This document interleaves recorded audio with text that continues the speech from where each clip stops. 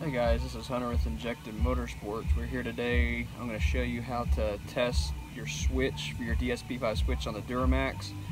This is the LVZ here. I'm going to show you how to test the voltage. A lot of people asked for this video, so I'm going to show it to you really quick and put this down. Here's your switch behind. This is where I have mine wired behind the dash. I pulled the whole dash so I could just see right here. Got the voltmeter. Let's start on number 1.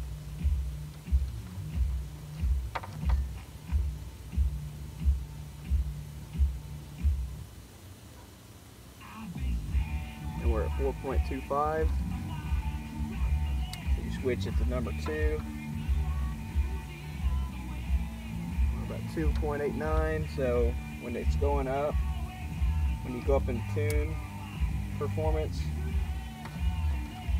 number will drop.